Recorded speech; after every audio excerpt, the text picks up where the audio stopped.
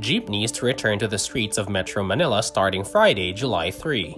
The Land Transportation Franchising and Regulatory Board says 49 routes can resume operations.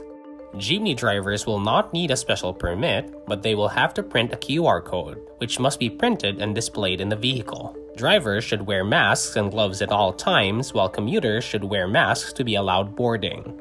Commuters must pay before boarding the jeep. Capacity should be kept at 50% and there should be barriers between the driver and passengers.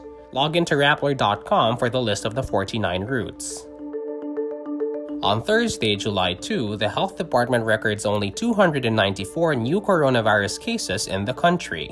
This brings the total number to 38,805. The single-day rise in cases just below 300 is low compared to new cases reported in the past few days. Health Undersecretary Maria Rosario Vergeres says the low numbers is due to a temporary adjustment in the process.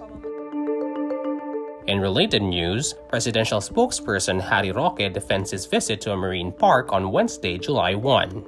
He claims it was not a leisure trip and did not violate quarantine measures. Photos posted by Ocean Adventure but later deleted shows Roque in a rash guard and swimming cap, posing beside dolphins on a beach. Other photos show him speaking with park staff without wearing a mask.